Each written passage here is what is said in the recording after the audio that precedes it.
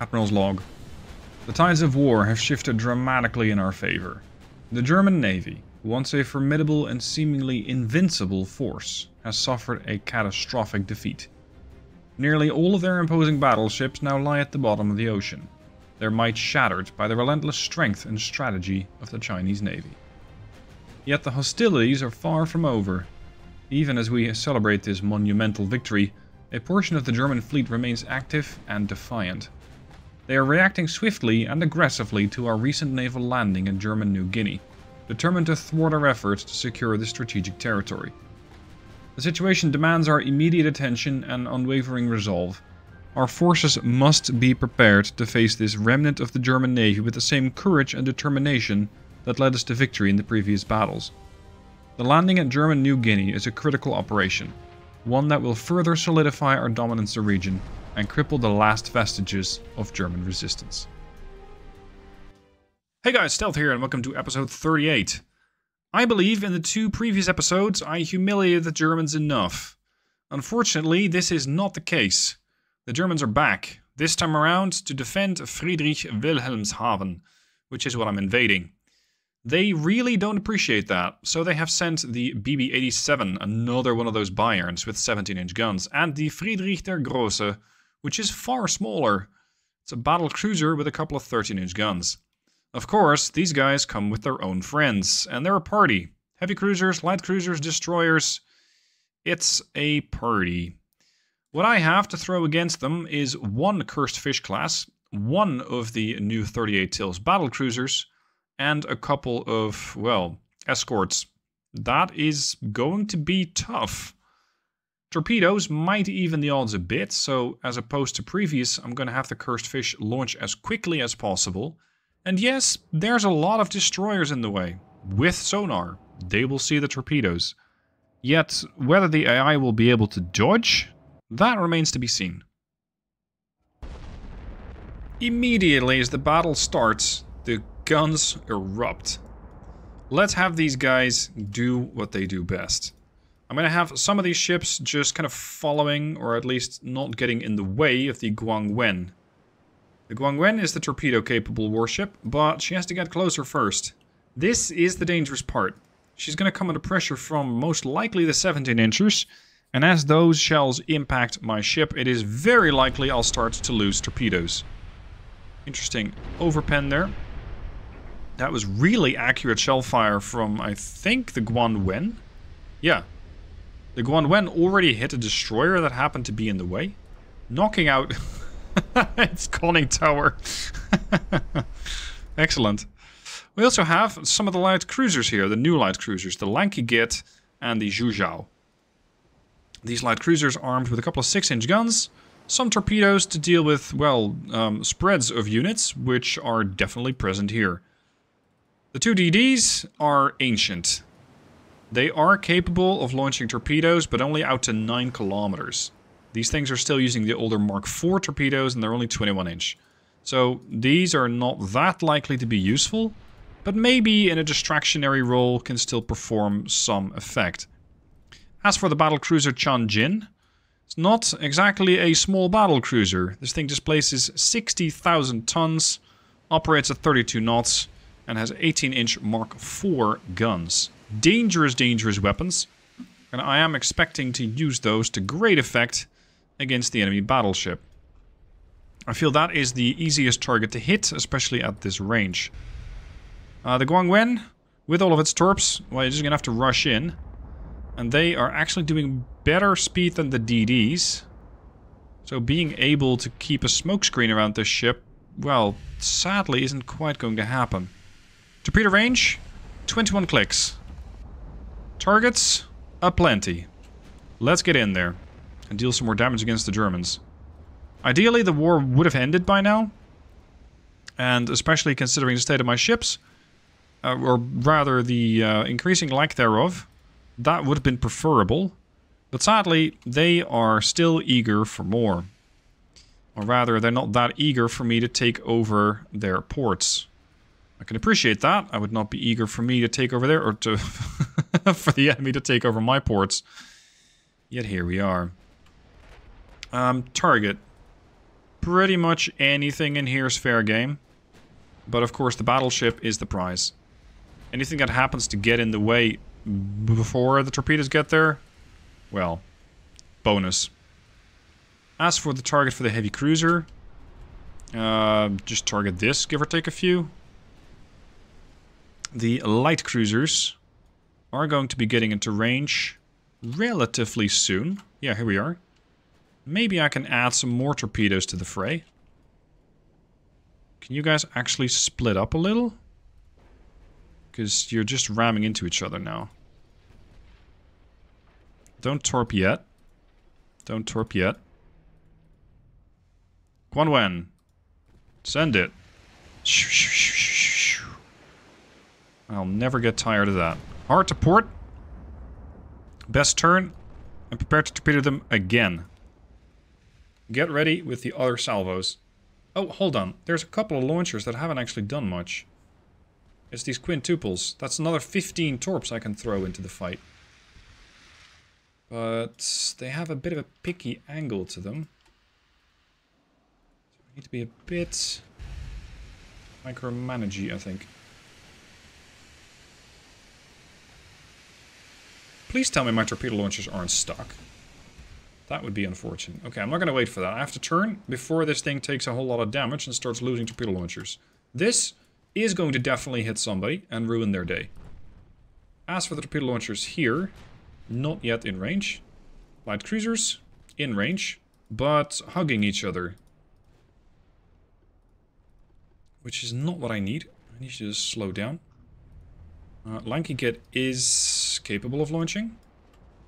So let's have her do just that. The target's over there. That is you. Launch. Smoke yourself up. This thing can dump, what, 10 torps in the water? I think. Hello? Yeah, 5. Fine, every little bit helps. Zhuzhao. Wait for Lanky Kid to pass. And then torp. We're gonna do a bit of crowd control here. Torps away. Torps away. Perfect. Now you guys can rejoin the division. And start heading away a bit. And picking off a couple of destroyers. That's what you do best. As for the Guanwen, the port side torpedoes are now away. And it's looking like an enormous set of fanfire. The starboard side is still available, so I'm once again going to swing the ship around. Chanjin, engaging the battleship, yet not getting anywhere. Well, somebody's getting hit. At this point, the fleet has probably detected the wall of skill of torpedoes coming at them, and is getting a little worried. We have some of the DDs, which are also in range. You are going to prioritize the big guy. And start getting the hell out of here. Torpedo launched. No, that's a torpedo launch. I'm not sure exactly what they're targeting, but it's not me. You're gonna have a bad time. Oh, you're gonna have a doubly bad time because you're getting sandwiched by the enemy torpedoes as well. That's a big, nice casualty. I think we're gonna have to do some hit and running here. Emphasis on the running. Quickly. Yeah. Definitely some hits here, some hits there. And we're not done yet. There's more targets about, but we're not getting the battleship. Oh, you're also torpedoing. That's considerate. Especially considering you're not torping me, but your friends. All the better. Ah, you got torps out? You got torps out? Perfect. Get out. Chanjin. Increase speed to flank and run. Guanwen. If possible... No, not possible. You don't have any torps anymore. Run.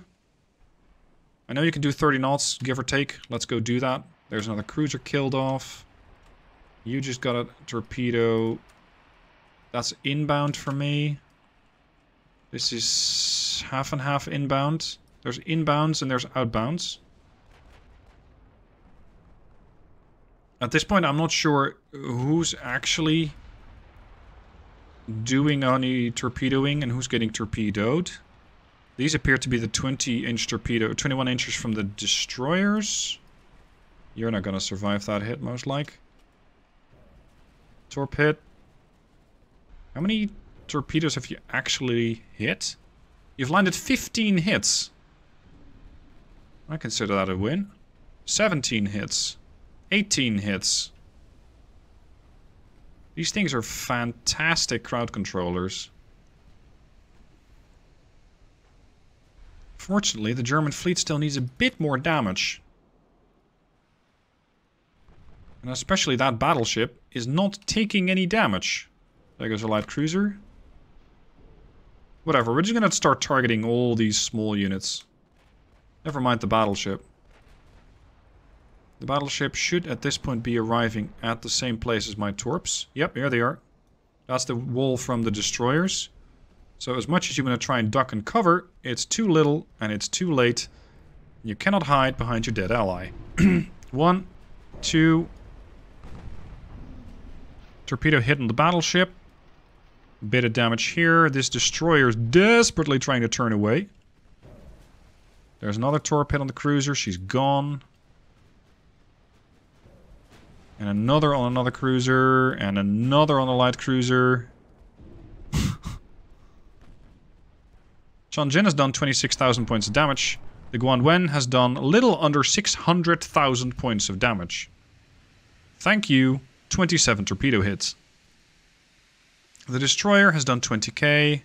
The other destroyer has done 68k with only 2 torps. I think it's time to beat a retreat here. Where's my heavy cruiser at? Oh, hi. You're not in a very good way. Aggressively launch. Yep, and off you go. We did what we came here to do, which is murder half the German fleet, and now we're going to just disengage. Because this is going to be an expensive thing to recover from. Hit and run. Tianjin, with her 8-inch guns, should be able to do quite a bit of work against some of these smaller targets. The 18-inchers are a bit cruel to use against these things, but maybe it's more of a mercy in the way that how fast these things get killed off.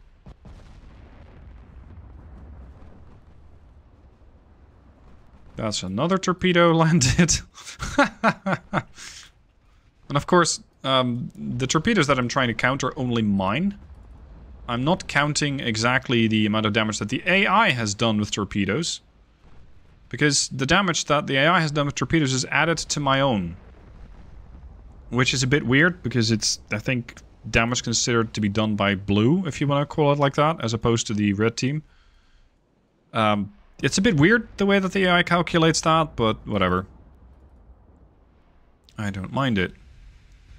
Range, about 20, 24 clicks. I think they're chasing the cruiser, which is good news. Allows the Guanwen to escape. Bad news if you are the heavy cruiser. Now, this DD is having a very, very eager run at it. Supposedly doing 36 knots. Practically doing 41. My ships do it, so I don't really mind it. How's their battleship? Oh, some damage. Some damage. Come on. Make a stand. Boom. Don't you dare approach me, sir. Yeah, that'll end it. Never mind. Got the destroyer as well. As for my ships, I think the ones still under threat are the DDs. And that's mostly because one of them has taken quite a bit of water on board. 13 Stalag getting a bit of an indoor pool. Unrequested. It's not a refit that I approved. And unfortunately we got no smoke left to try and cover her escape. So I'm going to have every ship make a go for itself and just try and disengage. Guanwen's disengaging. Tianjin also disengaging. Range should be about 20 to 30. Yeah, we're good. Losses, 1 destroyer most likely and 1 heavy cruiser. Damage done, little over 1.2 million, and that is including their own torpedoes. The 18-inchers are going to be thundering for a while considering I got about 55 kilometer range. So that's fine. But I don't really expect to be able to hit a whole lot of stuff. Not at this range. So I'd say, pretty good victory. Not strictly in the sense that we sunk very expensive targets, but we definitely crippled a lot of them.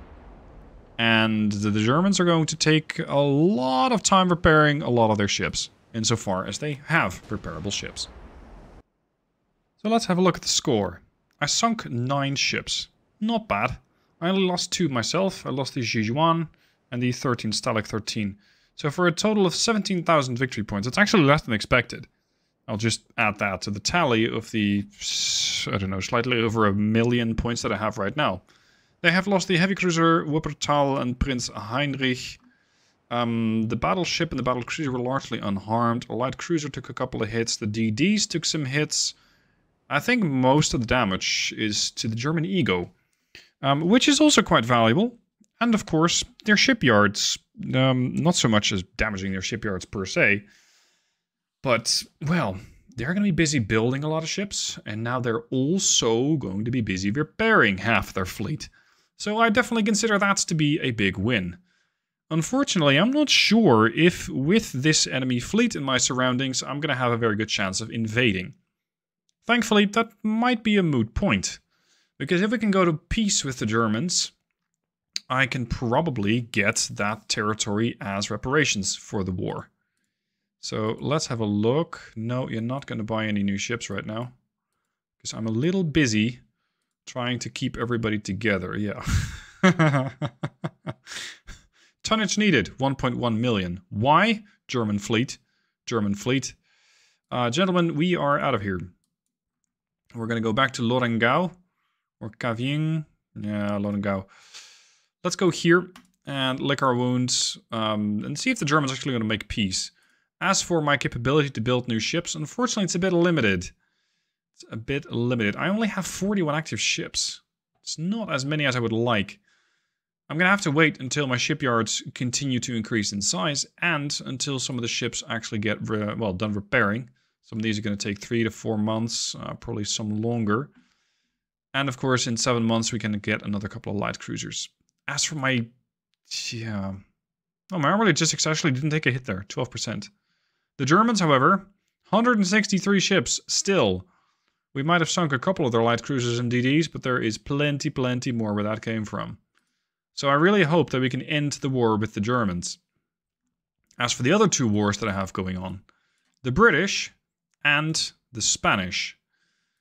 The Spanish seem to have quite a bit of a temper. I'm not exactly sure what I did to deserve that, because I didn't exactly piss them off. But now that they have pissed me off, the army decides to take a march.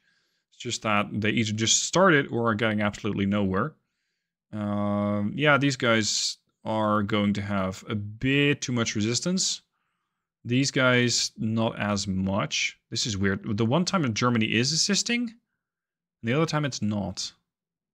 Oh well. That's not that big of a deal. I think the Spanish don't really have a fleet. 42 ships? Where did you conjure that up?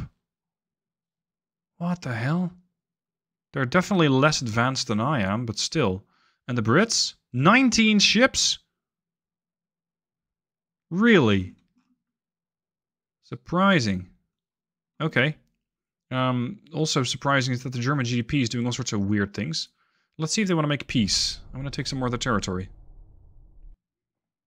After a bit more pushing and shoving, the Germans have finally relented. Considering our massive amount of victory points, it's time to go shopping yet again. Now, I have 6 billion in reparations that I can claim from the Germans. I can even claim some of their warships, but no thank you. As for the rest of their territories, now we're getting somewhere. I can almost, almost liberate the Netherlands. Only to promptly have it invaded by the Germans yet again. And with my army at, what, 12%, 13%, I don't think it's really going to push back against the German invasion that much. Although I would be very interested in seeing the Chinese suddenly set 15 million Chinese afoot in the Netherlands as an army that spawns out of nowhere. As for the German New Guinea territory, it's still too expensive.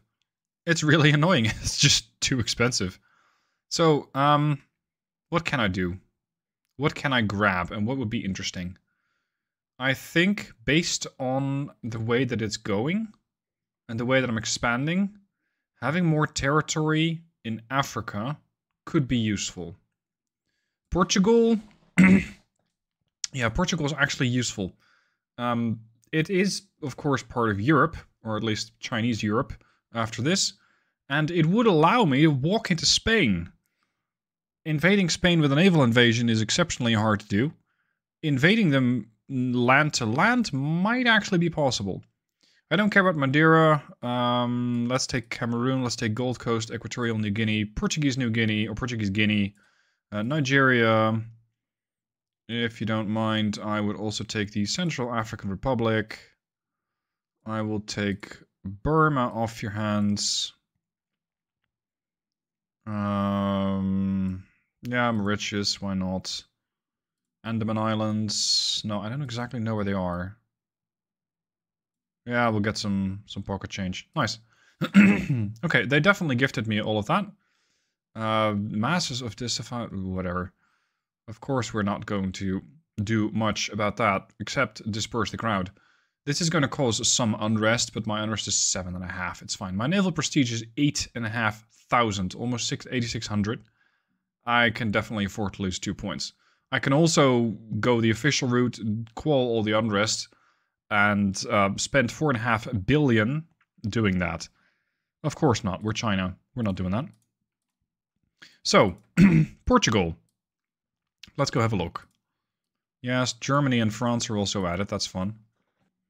Portugal. What's the state of affairs here? We have a decent population. Our army force isn't that sizable, but it is possible that we're going to see a land invasion from Portugal to northern Spain or western Spain. That would be funny. That would be really funny.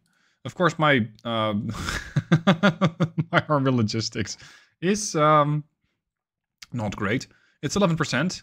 Considering all the territories that I now have, I'm not very surprised, because I have a lot of territory to defend and not a whole lot of ships to do it with. Because my territory has to be defended by a total fleet of 50 ships. That, I understand, is problematic. Now, of course, I want to have more battleships, but judging by the amount of cruisers that have been killed recently, I think it makes only more sense to get a couple more mechanics designed. Well, built, that is. And of course, the best way to go about that is to take a copy of the most recent variant, potentially upgrade that somewhat, and then build a couple of those. So I think this is going to be the Mechanic 4 flight, and that's potentially going to be the ultimate version of this ship. Because there isn't that much more to unlock, there's not that much more to research, there's not much more to upgrade. This is pretty much as good as it's going to get. Now, as for the gear that they have aboard, yeah, like it's I can maybe upgrade them to Modern 2, giving me just a bit more resistance. We're going from 10 to 12.5. Like it's not that big of a deal. You're getting another 10% armor quality jump. Weight-wise, I think it changes nothing. Yeah, weight-wise, it changes absolutely nothing. Double hull bottom, anti-torp 3. They already have all the gear that I want, except maybe for radar rangefinder 3. Even that doesn't change the weight on the ship. Torpedo launchers, auto-loaders. I'm surprised I don't have auto 2 yet. Must be a really expensive research project. As for the rest, increased shells, so they should never run out, but I think many of the mechanics that I had didn't quite get the refit to the most modern version. We have 200% armor quality. I can add like a bit more to the belt, but this is the belt maxed out. So a bit more on the superstructure, and we are perfect. So, save that design, copy that design to the Flight 4, and start building a few of those. A few months later, as I'm just minding my own business and upgrading my own ships and rebuilding my fleet, I'm getting the notification that France has dissolved due to economic collapse. This is a pretty important situation. This is going to be something that might really be a critical changer on the whole battlefield. Because the way that this now opens up Europe to attack... Oh, look, Cochin China's open up for grabs. The way that this opens up Europe, especially these extremely high-value territories, means that it's possible for Germany to get right in there and conquer France. If they do that, that would be somewhat problematic.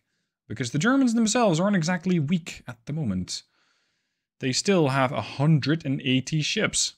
Again, they've been building a lot of smaller stuff, but they still have 3 battleships. I really am not that eager to engage them, at least not in the current state. I have 9 battleships, so I have been rebuilding, but it's going to take a while longer.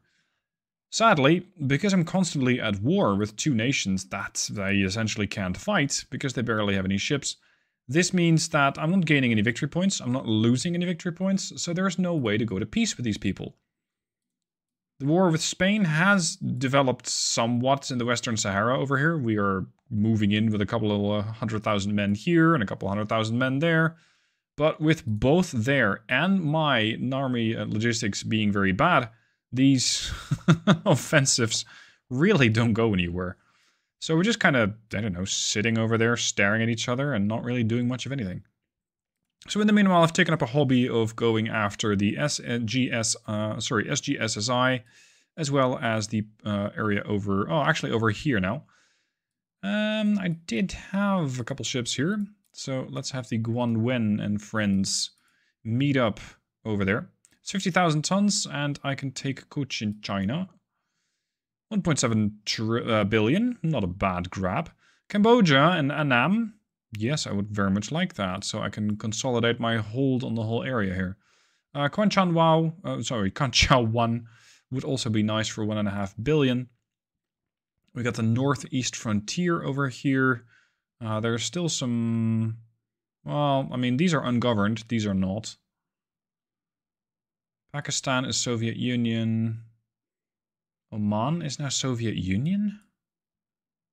How'd they pull that off? British Somaliland is not exactly British. It's, again, held by the Soviets. How are the Soviets doing? I haven't heard from them in ages. They have a $56 billion economy, which is mostly a joke. They have 55 ships that I don't know. I'm not exactly sure how they're affording these navies, because they seem to swap admirals at an alarming rate. Like, they change their admirals very, very often, because they constantly get the warning, oh, you went over budget. Yeah, fine, I'll just hire a new admiral, and the slate will be wiped clean.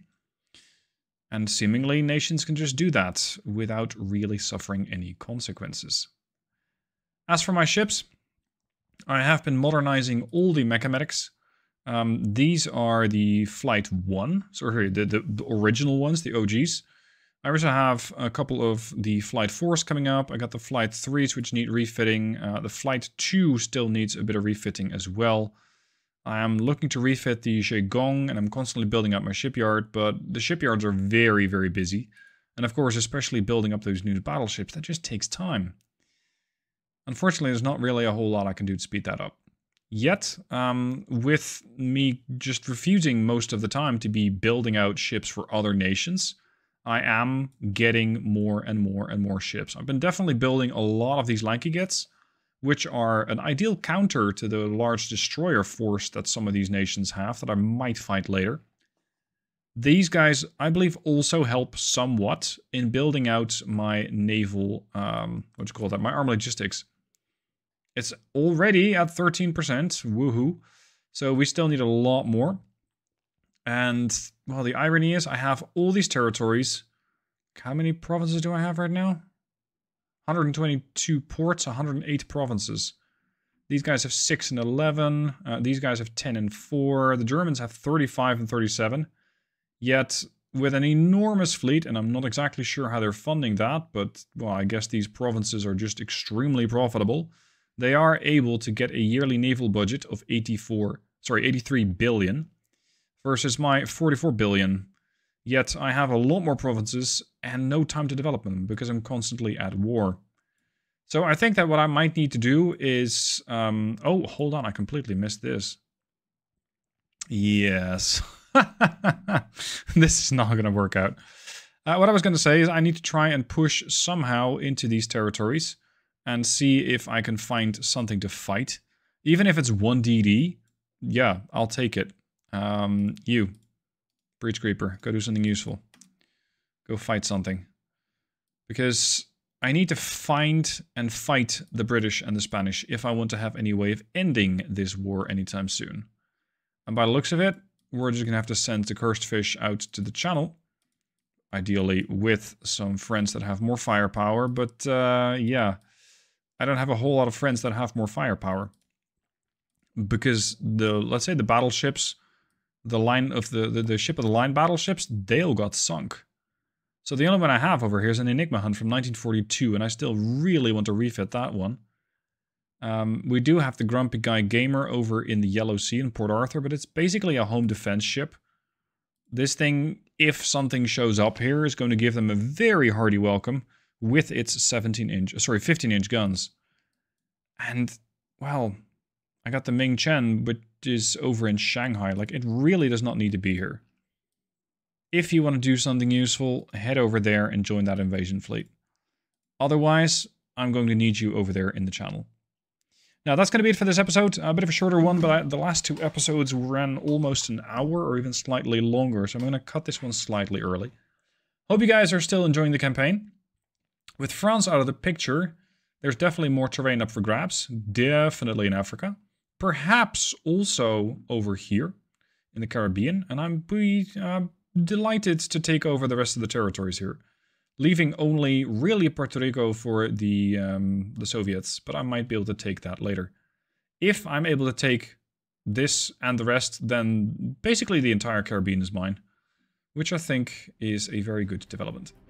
Anyway, enough chatter. Thank you for watching, hope you've enjoyed it, and I'll see you soon for more videos.